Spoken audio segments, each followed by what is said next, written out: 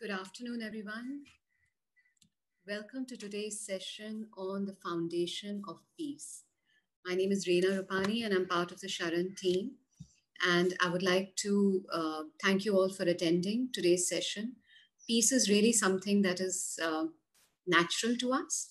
And somewhere down the line, we have kind of missed it out. And SHARAN is all about reconnecting to nature. That's the acronym of SHARAN. Sanctuary for Health and Reconnection to Animals and Nature. And we strongly believe that peace and health go hand in hand. Today, our talk is on the two very important foundations of peace, diet and spirituality. And that's why our speakers are experts on these subjects. And it's a combination which truly works. I know it has worked in my life. After changing my diet and embracing spirituality, I've actually seen a big difference. And there are days, whole days, where I don't get stressed, where earlier that was not possible at all. So we just need to work at it and reconnect back to our original nature of peace. I'd like to, before I welcome our speakers for the day, I'd like to introduce you to our co-hosts who also have experienced this peace after changing their diet. I would like to call Shashi first, Shashi Rungta, who is actually changed her diet for her husband. And when you do something for somebody else, you benefit from the same. Pop in, say hi to everybody and tell us, how did you embrace peace by embracing a lifestyle and a change of lifestyle and a change of diet? Hi, everybody. Thank you, Rena, for introducing me. I started this lifestyle because of my husband's health, as Rana said, but I benefited tremendously. Like I was very, very hyper, was lacking in confidence. But this diet helped me to be calm and gaining in confidence also. I found the spirituality and inner peace with this diet. Thank you. Thank you, Shashi, for sharing that. You found your confidence and you found your inner peace. That's exactly what we... Our second co-host, Smita Dedia, who's part of the SHARAN team. And she also changed her diet for her husband, actually. And she also gained a lot. And she'll just share with you in a minute what was it that she changed or she experienced after changing her diet and embracing spirituality. Thank you, Rena. Hello, everyone. I am born and brought up in a Jain family.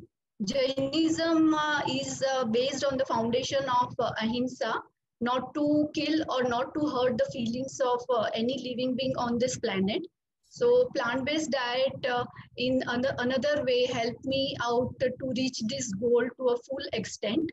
So with this plant-based diet and spirituality, I have become very calm, energetic, and could work more with less energy.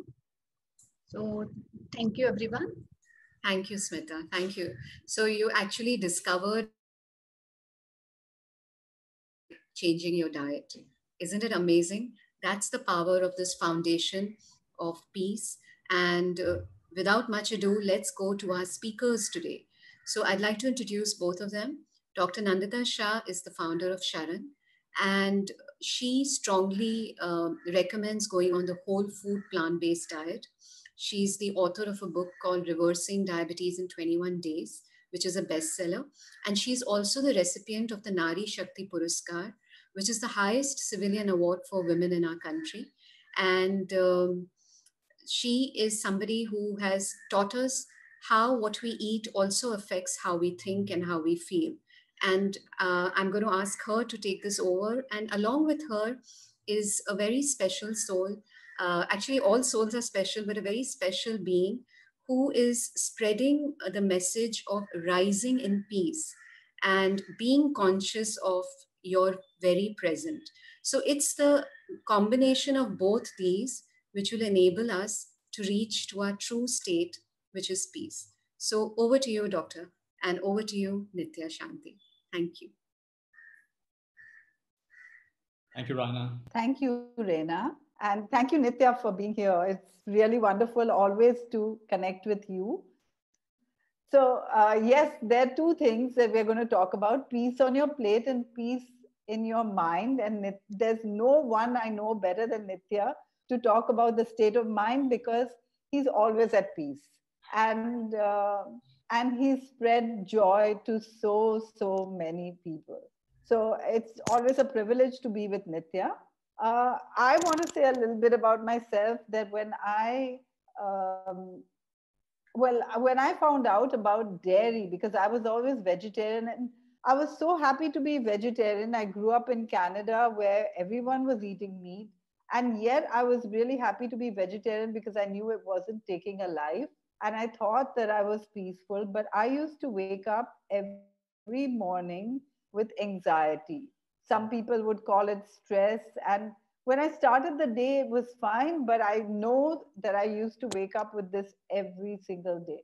And then I found out about dairy, and I found out that in order to consume milk, a calf has to be taken away from its mother.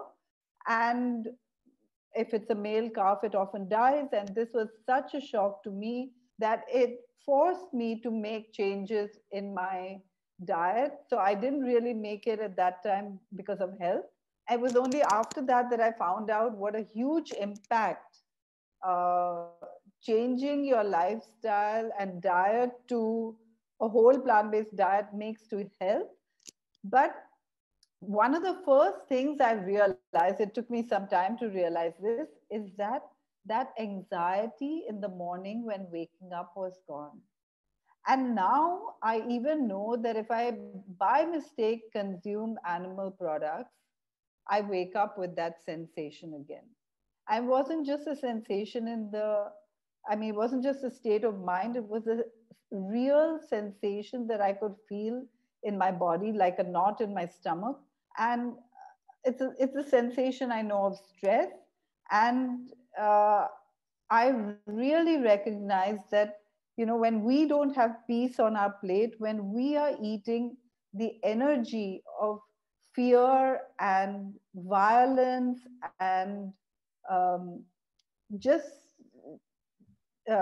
oppression, then we also feel the same, and we feel like a victim, and we can make a change just by changing our diet. Now, Nithya, I want to introduce you a little bit more to him. He is, I mean, one of the reasons he's here is because he always has peace on his plate. And so that's really something great about him. But he's going to talk from another aspect as well. Nithya has his own website, and he does talks all over the world. And he's just come back from doing an event for 70 CEOs from all over the world in, in the Maldives. So, yeah, Nithya, over to you. All right, thank you. Nandita, you've been one of the people who made me a firm vegan. I was already a vegan before I met you, but I was a flexible vegan. And then I realized that actually I have to fully live my values. I can't just say, oh, people have cooked it, so let's eat it. So thank you for that. And also you have tremendously clear thinking when it comes to health and nutrition. And not just that, but also the linkages of that to the environment and the larger ecosystem. So I really admire you and respect you for your life purpose and your work and how you've kept it simple. You've not complicated your life too much. You focus on your mission and you keep going. So it's great. So my name is Nithya Shanti. So that's quite a bombastic name. Nithya means unchanging and Shanti means peace. And the point here is that there is a kind of peace which is, oh, no one's bothering you and you're in a very peaceful place and your phone isn't ringing and you've paid off all your debts and the neighbor is not playing loud music. And yeah, we will experience that peace maybe a few minutes in the day. But there's a deeper peace, which is called peaceful for no reason. And I think that's the real invitation here, that as we go through our life, to get in touch with a deeper dimension. Like when you're watching a movie, most of the time we're engrossed in the movie. But once in a while, it may be a few glimpses during the entire 2 hours when we remember, hey, it's just a movie. It's just a movie. So in those moments, we're not hypnotized anymore by the movie. Because normally we're hypnotized and we have what's called mirror neurons. So if I start smiling and laughing, then after a while, you may start smiling and laughing as well. That's mirror neurons. And if I get really sad, and if I tell you a sad story, chances are you will also feel a little bit sad. Because we are social creatures, right? So you're walking down the street and you see, like I saw the other day, a father scolding his son very sharply on the road. And that affects you, when you see someone screaming and shouting at a little child, right? So we are mirror neurons, right? So I can see that very strong exchange going on, and that feels a certain way. In the same way, when someone helps the other person, nowadays these videos go viral. Someone unexpectedly helps somebody, or somebody goes out of their way to stop and help them. Then that kind of video immediately goes viral because it creates a good feeling inside of us. So mirror neurons, we get affected by what we see and what we hear. So just like in the movie, once in a while you wake up and say, oh, it's just a movie. It's just a movie. So the invitation is to realize that in a movie theater, you have light and you have sound. If you have a fancy movie theater, you may even have some vibration on your seat, but basically sight and sound, and once in a while, some vibrations. But now if you extend that movie screen and take it all around and take it above and below, and you also add to it smell and taste and touch and a commentary, a running commentary, which seems to come from inside, you have life. So one of the things that I've learned, if you want to discover true peace, the foundation of peace, like we're calling this talk, is to recognize what is it like to be awake within the movie? What is it like to see the movie as a movie? And not to be so hypnotized by whatever is coming up in the eyes, in the ears, smell, taste, touch, not to be so hypnotized, even by our own thinking. There's a beautiful word for this, metacognition. The ability to have a thought and not be hypnotized by it, not believe your own thinking. This is actually true skepticism, not believing your own thinking. So we're going to be exploring this today, and want to share with you a few things. So when Nandita says, I'm someone who's always peaceful, so in that sense, all of us are always peaceful. But then at the surface level, doesn't mean I'm always peaceful. I can also get bugged. I can also get irritated. But the good thing is I recognize that that is not all of who I am. That's just a tiny part of who I am, right? And so it's not about putting out a kind of a artificial persona of always being peaceful. No matter what you do, I'll be fine. That's not true. One can get upset, but one doesn't get hypnotized by it. One doesn't get so caught up in it as one used to, right? And one is more fluid through all of these states. So back over to you, Nandita. What would you like to discuss next? Well, I think that in this time, because it's a little unusual time for a lot of people, because people are not at peace just because things are changing. Things are not the way they used to be. And there are many repercussions of this. Like, for example, your kids are at home for months on end, not going to school, and you have to teach them or sit with them on that. They don't have a chance to meet their friends or anything, or that you're working from home as well, and you have to juggle lots of things, including cleaning the house and cooking and looking after kids, and sometimes there's domestic disagreements and even domestic violence, and we're kind of stuck because there's no way out, in a sense, because we all have to be more or less at home because of the pandemic, and obviously someone whose children are at home cannot go out. Many of us don't have help and all that. So you know it's a time when people are maybe more restless than usual. And for me, actually, I'm very, very grateful for this time, because it's brought a sense of, I would say, external peace. Like outside, things are more quiet, it's not so busy, not so stressful. And it's forcing us to actually go within a little bit more. But as I live alone, and so things can be easier for me than for other people, where so many things are changing at the same time. But whenever I think about this, I realize that we're all sharing this planet with so many other living creatures. And actually, right now, what's happening in my life is that, whenever I go to Pondi, I'm seeing all these new pet shops being opened with pets being kept one on top of each other, like the cages of chickens in a truck. And and if you go near it, it smells, they're screaming and they're really stressed. And one of the reasons that people are resorting to pets is it's a new plaything for their kids, because those pet shops are doing brisk business, uh, pet shops which were never there before. And it really makes me think about, how we're all on the planet together.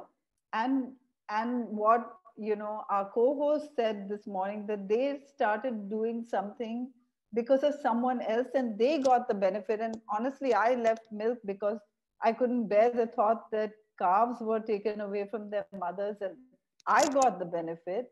And I wish that we could all see how, what we are going through right now in these 6 or 7 months is very, very similar to what these animals go through their entire lives. And this energy is coming back to us, in the form of pets. They are, babies taken away from their mother and put in cages, and you can see them. I stopped and took photographs because I wanted to do something about it, and I'm still trying to do something about it and stuff. There's also just near on the way to my office, there's someone who had 3 calves. Two are male and one is a female, and they've been tied up just outside his house. And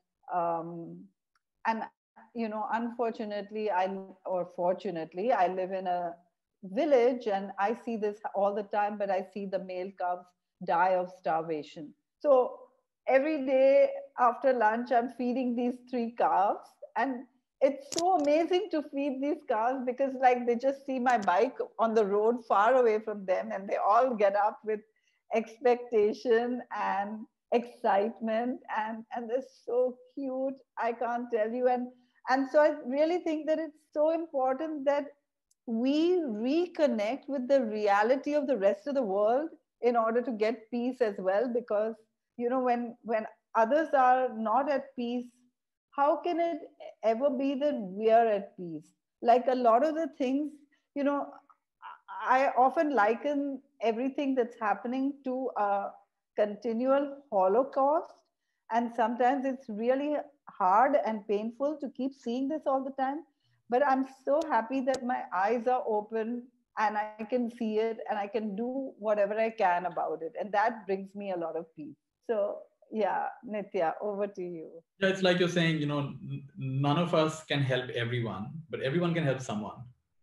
And I may not be able to fix everybody and everything, but whatever is in my local universe, whatever, like you're seeing those pet shops, you're seeing those carbs, you're doing what you can within your capacity, and that's all that's asked from us. Wherever we go, there we are. And your capacity to reach out and help also comes from to a certain extent, you're sorted yourself. If you were inwardly very tense and caught up in your own problem, you would not have that bandwidth. So this is how I see our work is complementary, because to the extent I have sorted myself out, and doesn't mean I've fully sorted myself out. I may still have my little kinks here and there. But to the extent I've done that, I can be a support to others in this world. And I have the bandwidth to even come for a call like this and not be caught up in my own worries and fears and anxieties, right? So the Buddha said, Atta Deepa Viharata, Atta Sarana na Anya Sarana, Dhamma Deepa Viharata, Dhamma Sarana na Anya Sarana. So make an island of yourself, make an island of the truth. This is the refuge, there is no other refuge. So making an island of oneself, are we taking, there is, you're right. So, we are locked down and families are at home and everything. And we can be a victim of the circumstance. Or we can, there's nothing in this world that is not an opportunity. There's also an opportunity here. There's an opportunity to finally get our yoga practice going. There's an opportunity to finally read the books you haven't read. There's an opportunity to finally spend quality time with the kids and the rest of the family. There are many opportunities as well. Because this universe is a universe of polarities. You never get darkness without light. You never get light without darkness. It always goes together. Every problem comes with a potential. So like you're saying, lockdown has happened and pet shops are making brisk business.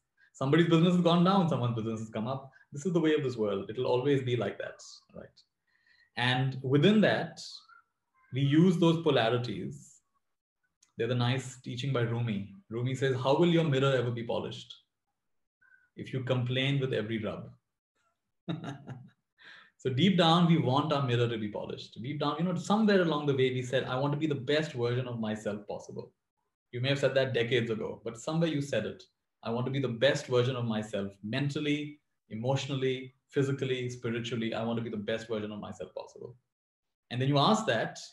And so life said, fantastic, let's do it. And if you want to polish something, it requires some rubbing. And now the rubbing has begun. And the rubbing begins, and you say, oh, no, please, stop. What is this? One of my favorite quotes is, we pray to God to change the situation, not knowing the situation was given to change us. And we're always looking to change the situation, but we don't want to change. We don't want to change our thinking. We don't want to change our habits. We don't want to change anything. It's like this guy goes to the temple and he screams and he says, I've been coming for 30 years, asking for the lottery to win the lottery. God, what is this 30 years? Not even once you let me win the lottery. I'm losing faith in you. And he hears, for the first time in his life, he hears God speak back to him and says, my son, at least buy a lottery ticket. we don't want to do anything and we want everything to come to us. That's not the way it works. So whatever we do know, the problem is in today's world, it's not a lack of information. Sometimes I hesitate to have calls like this actually, because this is a world of information overload. I mean, there is just so much information. On your Instagram, there's information. On Facebook, there's information. On WhatsApp, there's information. And there's an endless flow of information. And often I tell people, people ask me, what will be the takeaway from your program? I said, I don't want to give you any takeaways. How many more takeaways do you want? Your whole life is full of takeaways. When are you ever going to digest what you've taken away? Right? So perhaps what we need is not more information. It is now integration. The book you now need to read is the book of your own life.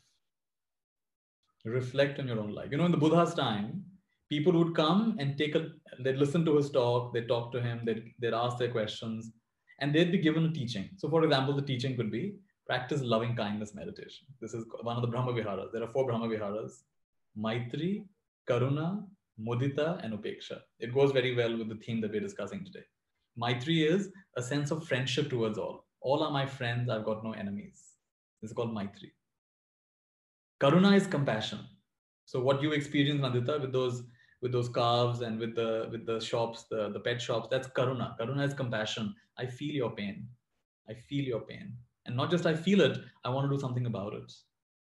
And the ability to really feel and also want to take action and support the other person without getting thrown off. Not that now you can't sleep at night and you get nightmares. No, that's going too far. That's getting sentimental.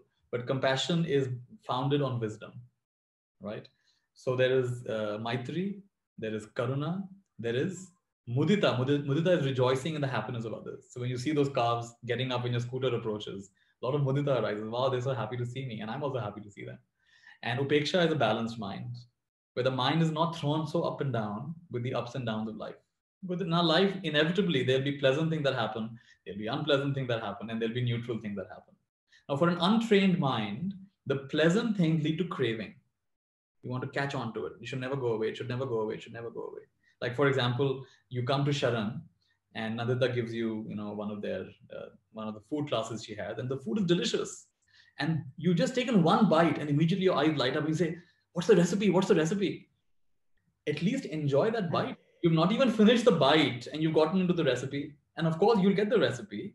But notice how pleasant immediately leads to craving. Oh, I want more. I want more. I want more. I want to hold on to it. So this is the first thing that keeps us blocked. The second one is aversion. The slightest discomfort. Don't like it. Don't like it. Don't like it. And you want to push it away, push it away, push it away. So this is aversion. And the third one is neither pleasant or unpleasant. We get bored. We get restless. So now you catch people even for 1 minute away from their phone. They start getting restless. What happened? What happened? What happened? You can't even see on the airport. I recently came back from Maldives. There's not a single person who's sitting calmly on their seat. Everyone either on a phone or a book or something. You cannot just be with yourself anymore. If you want to access inner peace, you will have to learn to be comfortable in your own skin. This is one of the biggest lessons you'll have to learn. So like this, practicing taking good care of yourself first, being comfortable in your own skin.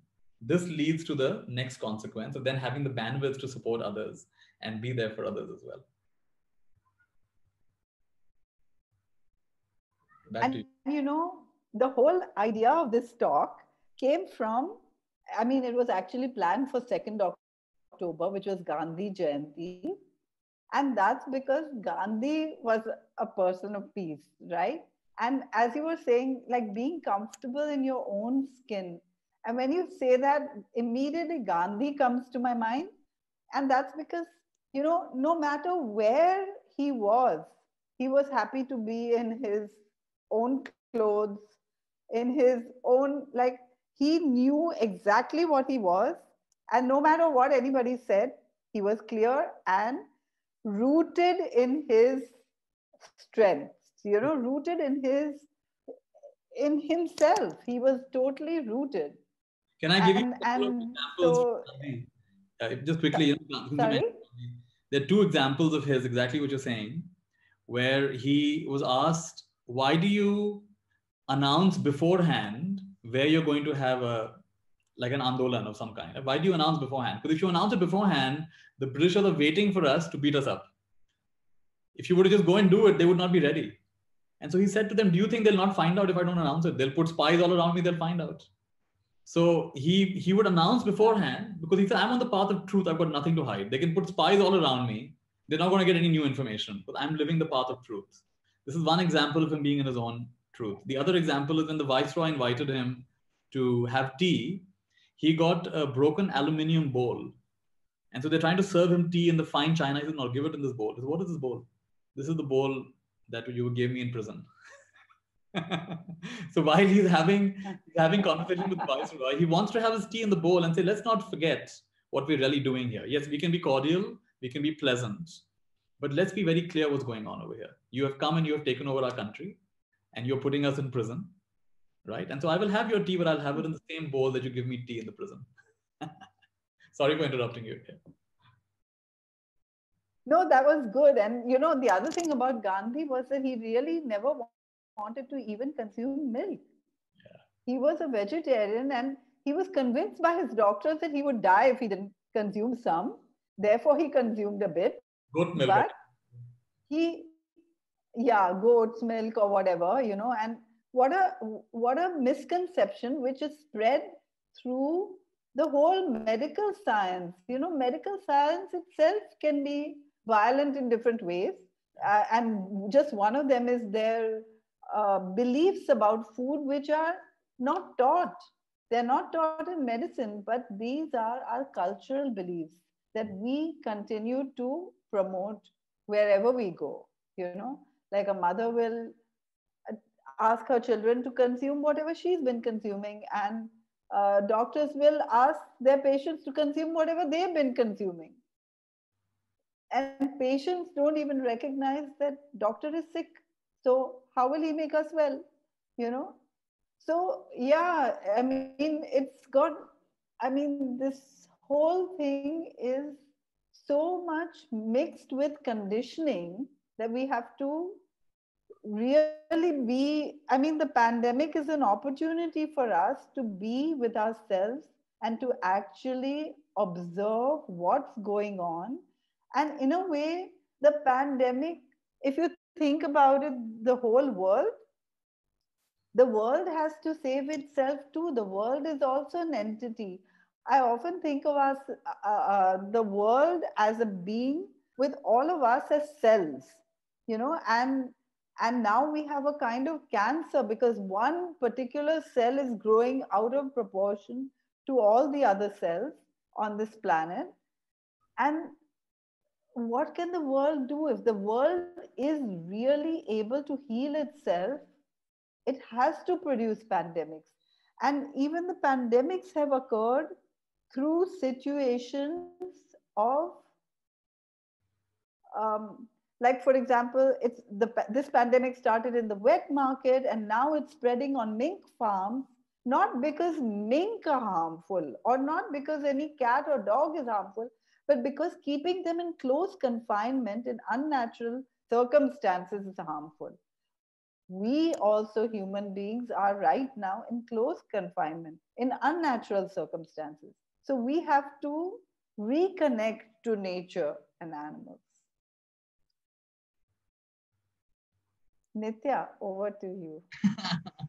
No, I agree with what you're saying. So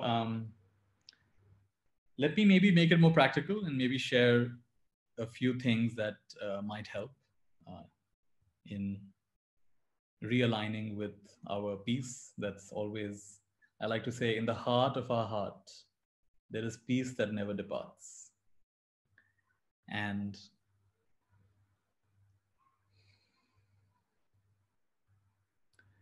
so maybe starting your day with gratitude instead of focusing on what's missing, what's not going well in your life.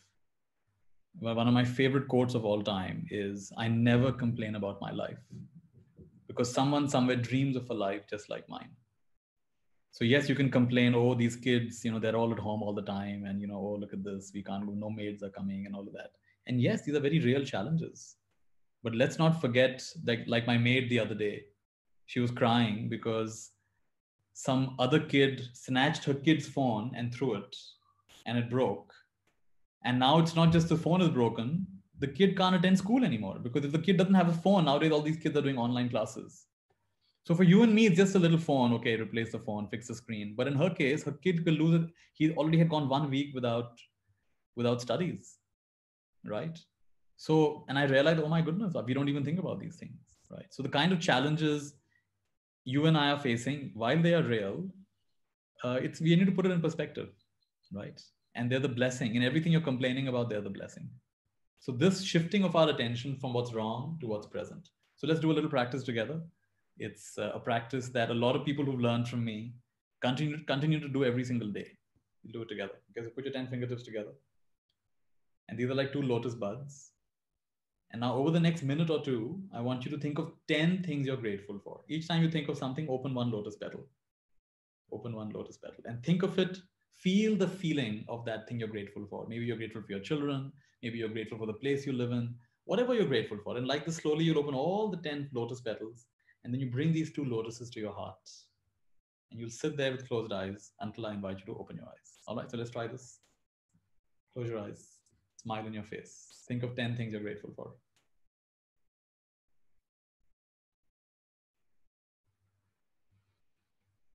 Go slow, no rush. Feel it.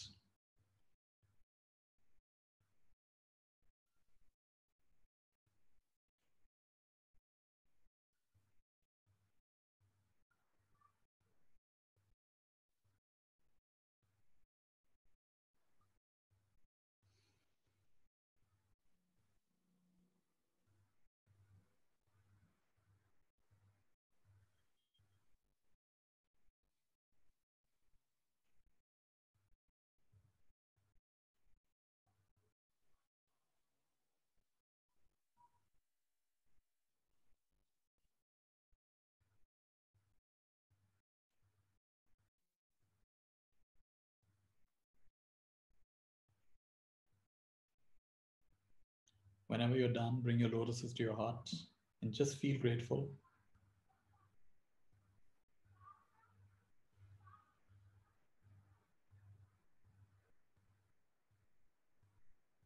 And even for a few seconds, I want you to feel like you're the luckiest person in the world. You're the favorite child of existence.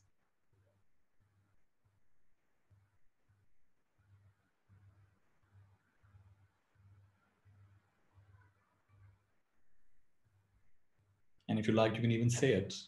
I'm so grateful. I'm so thankful. I am the favorite child of existence. How wonderful. Take a deep breath. And you can open your eyes, you can release your hands. Beautiful. So what a lovely practice to start our day with, right? Start your day if you want to end your day. Maybe start your day on your own and end your day with your family. The family can collectively think of 10 things, 10 good things that happen in the day, Because if you keep focusing on what's wrong, what's missing, and also please, if you can reduce the amount of news you consume. News will always have a fear narrative. You have to understand there's a big agenda behind news. They'll not give you all the good news, all the amazing, there are lots of amazing organizations like SHARAN, for example, doing amazing work. You will hardly ever hear about it. No matter how well today's call goes, it'll probably not be on the news tonight, no matter how well it goes. But if I do something crazy, like if I start abusing and criticizing and saying horrible things about someone or some religion, it'll immediately come.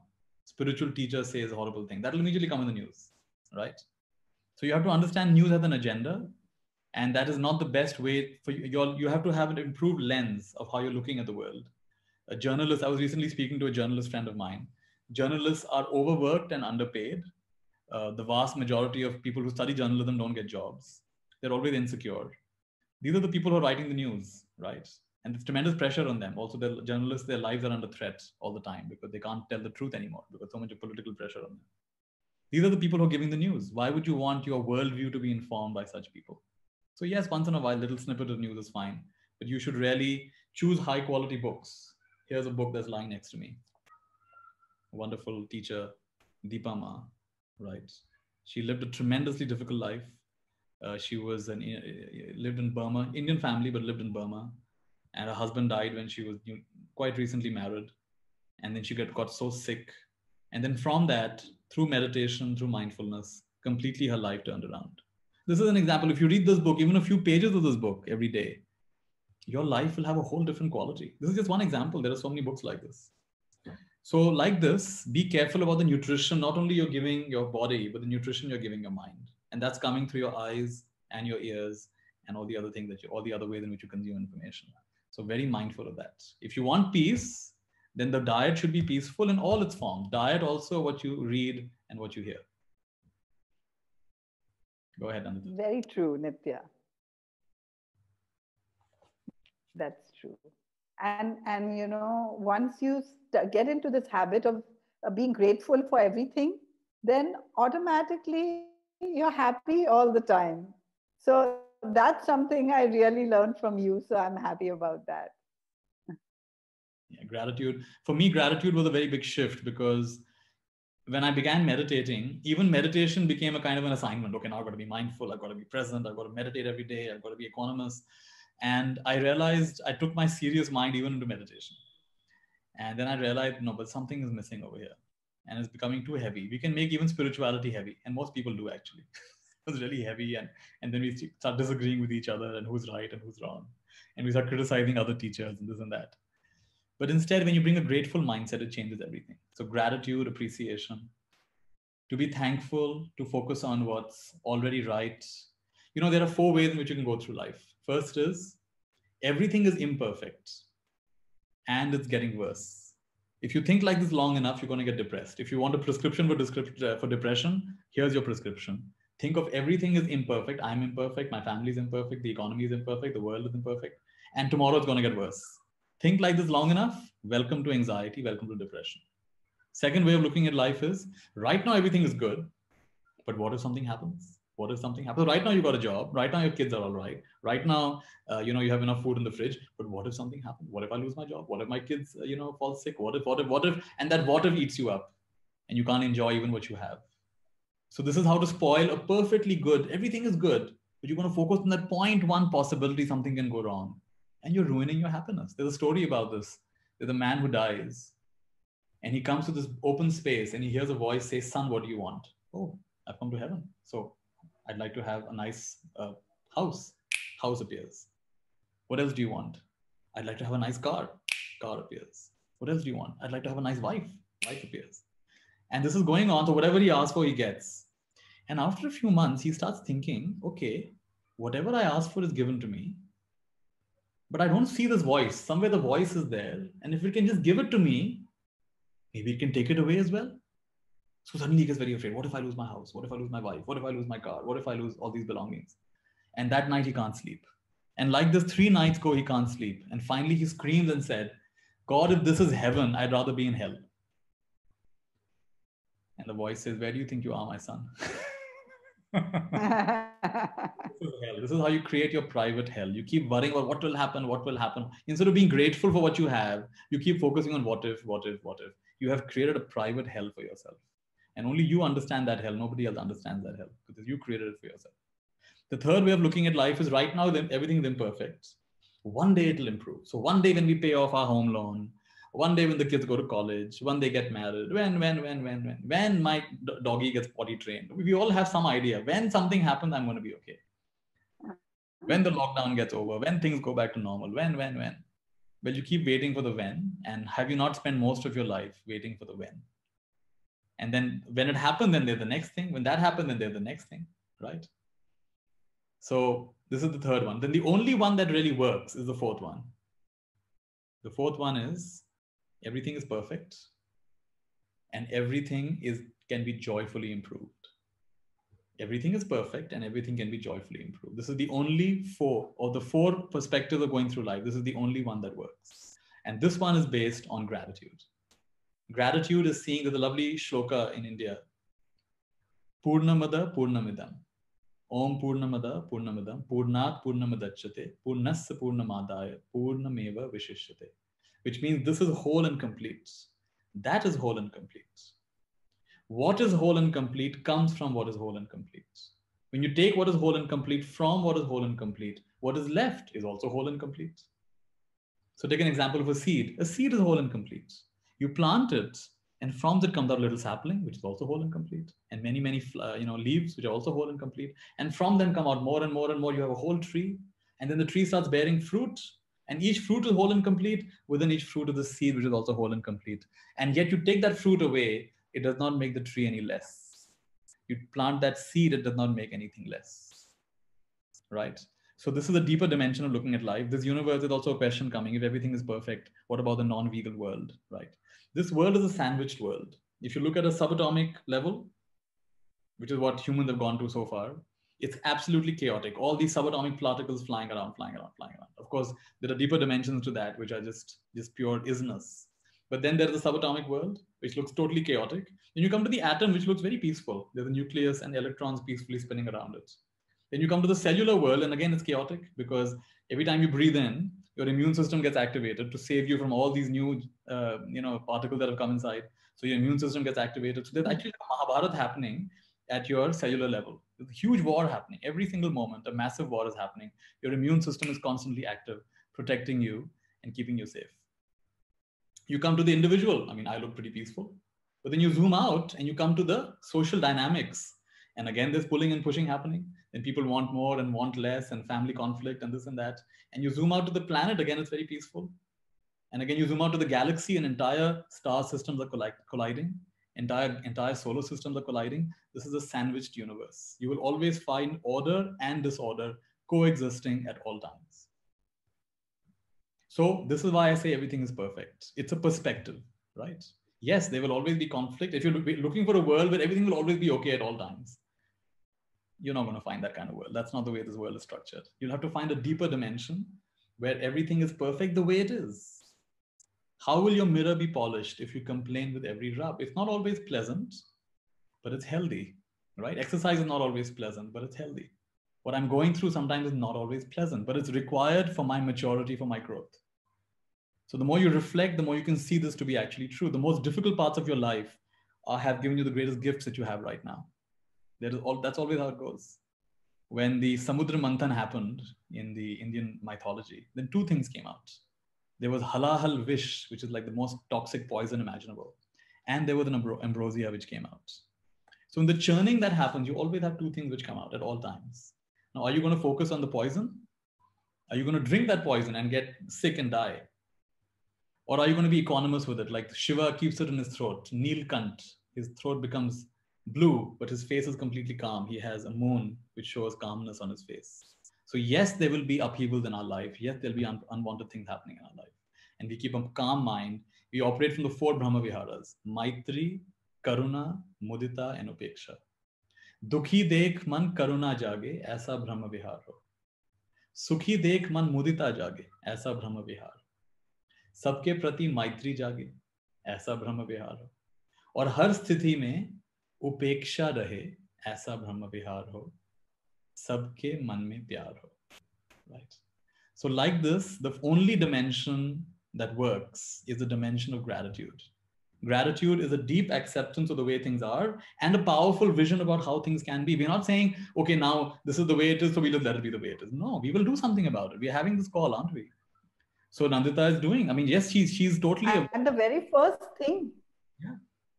Go ahead. And one of the things we can easily do about it, because we always say, Jaisa man, Jaisa an, Vaisa man, right? Like what you put in all senses, including your mouth, if you put in energy of pain and suffering in your mouth, what will you have? Pain and suffering and disease. And it's so interesting that, when you spare animals, you don't get disease. That's what I learned as a doctor. And so if we can, and this is something, even before you can shift your mind, it's so easy to shift your food. And when you shift your food, your mind starts shifting and everything starts shifting. And all you need to do is listen to Nithya Shanti more, and it happens by itself. You don't have to do much to make it happen. So yeah, the power of, I would say, Nandita, you have a long-term vision, and your long-term vision, like, what is the SHARAN full form again? What does it stand for? Sanctuary for? Sanctuary for health and reconnection to animals in nature. So right there, I mean, you kind of summarize. We are disconnected right now. You kind of summarize your vision in that one word, SHARAN. In fact, the word SHARAN itself means refuge, right? So beautiful. Yeah. So like this, you are someone who has a long-term vision, and that guides you every single day of your life. It gives you orientation, it gives you guidance, it makes you make decisions. So one of the things that many of us are missing right now is missing a long-term vision. We're caught up in, I've got bills to pay, or my kids, and this and that. And if you don't have a long-term vision, you will always be buffeted about by these little things. When you have long-term vision, all of this comes into perspective. So it's very important for you to find your long-term vision. One hint I can give. And also our spiritual purpose. Like we are too busy doing things without knowing what is our spiritual purpose. We are all here for a reason after all. We are here to learn lessons, but we're here because we all have a purpose, and we get lost in other people's things and all the things that are going on. Beautiful. I can say one of the ways of looking at purpose is, I like to say it in 3 parts. Show up, share your gifts, and synergize. So what does it mean, show up? Show up means get present. So when like, for example, if I'm with someone and I can notice they're a little gloomy, they're a little sad, I can just ignore it. Okay, that's your problem. Or I can ask a question. How are you doing? You seem to be having a tough day. Can I do something? I mean, you pay attention. You show up. Wherever you go, show up. Do what needs to be done. The other day, I was in the car, and the lady next to me in the car next to me, she threw a big plastic bag onto the road. Now I can get upset. I say, what is this? You shouldn't. I can start fighting with her. It's a traffic light. Anytime it'll turn. So instead of getting into a big argument with her, I opened my door. I picked up her bag and I put it into my car. And you could see her whole face went red. Right? Now that's showing up. Now that's, instead of getting into a big conflict, she'll say, F off, you deal with it. That's who are you to tell me what to do, right? Instead of getting in an argument, if I want a clean road, then I've got to do what I can do in my capacity, right? So I show up. And then you share your gift. We all have so many gifts. Some of us can speak well. Some of us can sing well. Some of us are very good at organizing things. Some of us are fantastic cooks.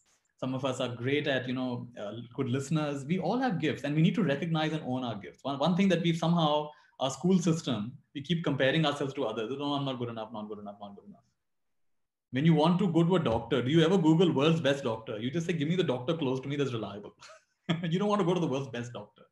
You don't have to be the world's best at something. I don't have to be the world's best at inner peace. I don't have to be a Dalai Lama in order to come to this call. Because whatever I've learned, for someone, it has some value, right? So each one of us, we have to own our gifts. And so I would love for you to look in the mirror every day. Here's another exercise for you. Look in the mirror. You say this powerful thing. Just for today, what if there's nothing wrong with me? Look in the mirror. So I would look in the mirror and say, Nithya, just for today, what if there's nothing wrong with you? And I would say 3 times. Just for today, what if there's nothing wrong with you? Because one of the most persistent virus thoughts we have is I'm not good enough. I'm not good enough yet. I'm not good enough. And I meet people of all calibers, people who are celebrities and people who earn a lot of money and people who are pretty famous, people who head big companies, and they still have this virus thought, not good enough parent yet, not good enough this yet, not good enough that yet, not good enough, not good enough. When will it ever be good enough? It's a thought. We have to separate story of our life from our life. There's life and the story of our life. Show up, share Yeah. your gifts, and synergize. Synergize is I don't have all the skills in the world, right? And I don't have to be good at everything in the world. So, for example, there are some people who are better at organizing, and there's some people who are better at delivering. There's some people who are better at managing money. There's some people who are better at envisioning. There's some people more detail oriented. So it's really important for us to not try to do every single thing in the world, or you're going to become really flat, right? You got to realize what your gifts are. There's a nice word in Japanese called ikigai. What's your ikigai? So what I'm good at, let me focus more on that. And then let me give you a chance to do what you're good at. So we synergize. So we have a long-term vision, like what you're also doing in Sharan. You have a long-term vision. And then you're drawing in through your enthusiasm, through your vision, people like Raina and others who are really connected to what you're doing. And they're going to support you in different ways, right? So show up, share your gifts, and synergize. I think everyone is so mesmerized by listening to both of you. And I mean, I can't imagine a better way of spending this 1 hour. Thank you so much. Really, really, it was enlightening, and it's so amazing to see life in a different perspective. And we are always just looking at our own small perspective. I loved what you said, Nithya, about having a vision, about gratitude, about reading the book of our own life. And Doctor, about how you spoke that this world is a being and we are all cells and it needs to heal itself. And somewhere we all have to play, each cell has to play its role. The question is, I'm vegan and yet experience anxiety. Why so? And here's what I want to say. Just like all the animals have anxiety, so do we. However, we don't need to add to it by consuming their anxiety as well. Honestly, if you follow these guidelines completely, your anxiety should become less and less. I always ask my patients how they are feeling and what is their state of mind. And most of them say that, one of the biggest changes of shifting their diet, not just their physical well-being, which always happens, but also the great shift in their state of mind. So, even if you haven't got everything yet, it's going to come. And please do practice the things that Nithya suggested. That has changed my life so much. Nithya, you were saying something. No, it's beautiful. I was just wanting to give an assignment to people because I like giving assignments. So the assignment is this, that you ask yourself if you would like to live a regret-free life and a remorse-free life. What would it take? Now, whatever we've done in the past is done, right? There's no point thinking about the past. We've all done all kinds of things, naughtiness in the past, each one of us.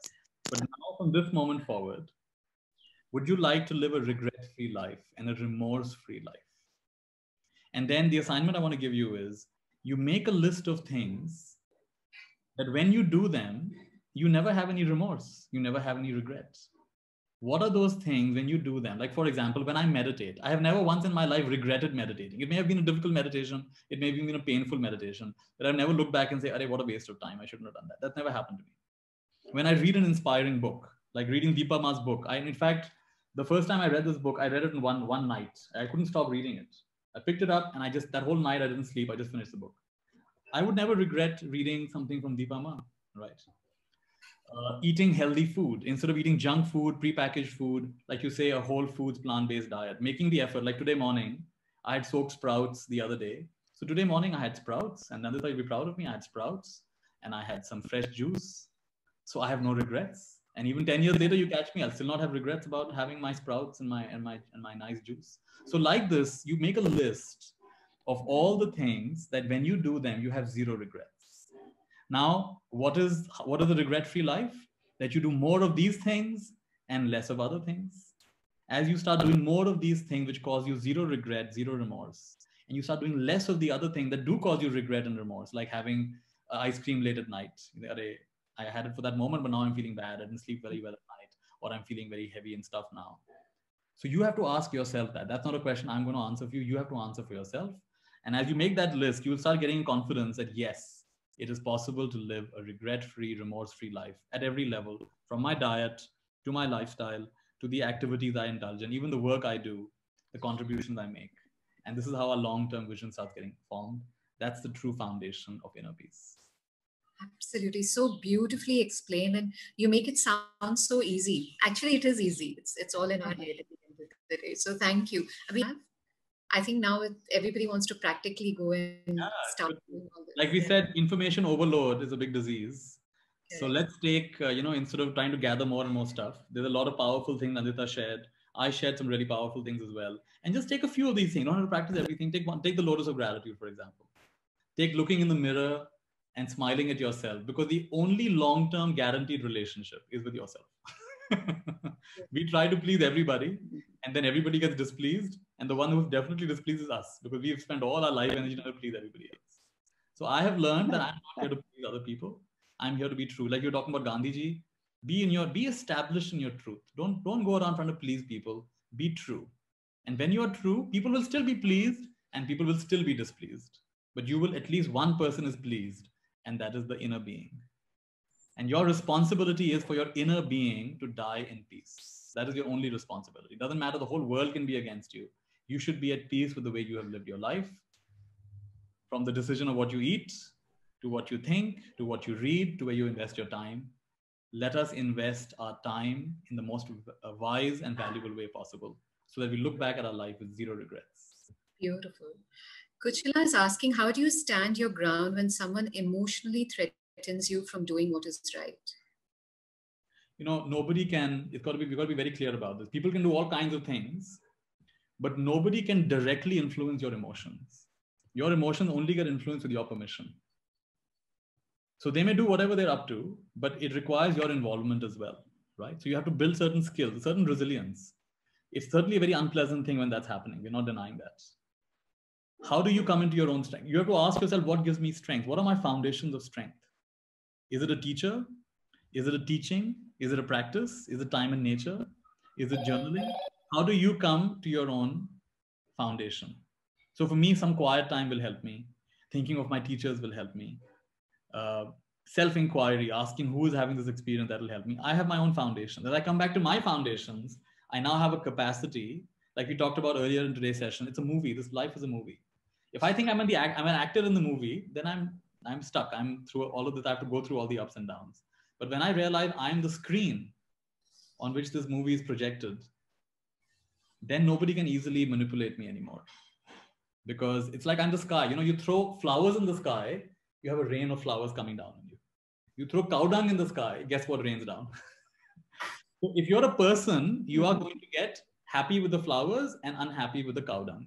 But when you are like the sky, then when they throw flowers, flowers come back on them. When they throw daggers, daggers only come back on them. This is how the Buddha lived his life. Assassins would come to kill him and they'd get converted. And people would try to come and manipulate him, but nobody could manipulate him. There was one person, he was considered the top debater of his time. Everybody he would defeat in debates. He had a very sharp laser-like mind. So somebody said the Buddha is the greatest teacher. He said, oh, I'll defeat this Buddha fellow. So he goes and he sits there. He's waiting for the Buddha to say something. And then he'll twist the word, then he'll confuse the Buddha. And the Buddha remains silent. So for many hours, the Buddha remains silent. So now he doesn't know what to do. How do you argue with someone who's silent? So finally he says something. No doctrine is dear to me. No doctrine is dear to me. And the Buddha smiles and says, that doctrine is dear to you. So then he gets very confused. So see, the Buddha is like the sky, you see. So you have to become sky-like. And so for that, you have to do your work. And yes, it's unpleasant. Yes, it's difficult. So that person is one of your biggest teachers right now. And they're teaching you the next level of your evolution. If you see them as a teacher, then you will get those important lessons and you will know how to keep doing what is right. Kajal is asking what to do when you're a workaholic and now you don't have many activities to productively occupy yourself. What do you do? They say that in the East, laziness is putting out a charpai and lying down. In the West, laziness is getting too busy. So while workaholism is another kind of avoidance, actually.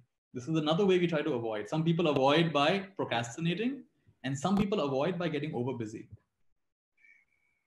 So again, I would say, go back to the question that I asked you. What are the activities, what are the things that you do not regret doing? Maybe it's time in nature. Maybe it's time spent calling old friends.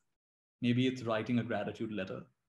Maybe it's rearranging your house, decluttering your house. Maybe that could be something that you have no regrets. I also like board games. One of my hobbies is a little far away right now, but I have a collection of board games, because board games are great. Many of us are addicted to our devices nowadays. So a board game gets you away from your devices, and you can have you, your kids, and your parents together play a game very happily for 1 or 2 hours. So I'll give you a website you can order, because most people are only familiar with board games like Monopoly, but board games have really moved on since then. So here's one website of board. It's spelled as BORED, boardgamecompany.com, I think. So it's board. So board game. This is another great way to spend time. If you're a workaholic, read a book, right? Go order some board games, either from this. Even Amazon has very good board games, and spend time with your family and friends. Do something different. Develop a hobby, and you got to start somewhere and realize that your workaholism is another form of escapism. It may look outwardly very nice form of escapism, but it's still escapism. And at the end of the day, you're left depleted. True, that's absolutely a very practical suggestion. I will take the last question for today. Shankar is asking, when you know your adult child doing something which is going to hurt gravely his or her life and future, how to deal with it when the child's past too was miserable?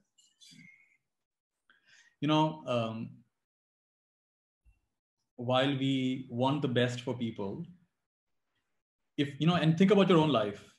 I'm sure your parents would have loved to download all their knowledge into your head and not want you to ever do anything naughty in your life. But while you did absorb certain things just because they said it, a lot of the things you have to say, no, I have to go through my own experience, right? And chances are you also did not listen to your parents, your teachers, your well-wishers, and you had to get certain lessons on your own. So this is a very difficult one, but beyond a point, you have to let go. There are 3 things that I like to tell parents, not only parents, teachers, all of us. Number 1, accept people exactly the way they are. You may not like them, you may not agree with them, but you got to accept them exactly the way they are. This is step 1. If they're even a little bit missing here, all the other steps get compromised. Step 1, meet people the way they are.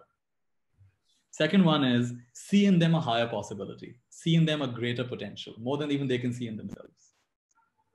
And the third one is never, never, never give up.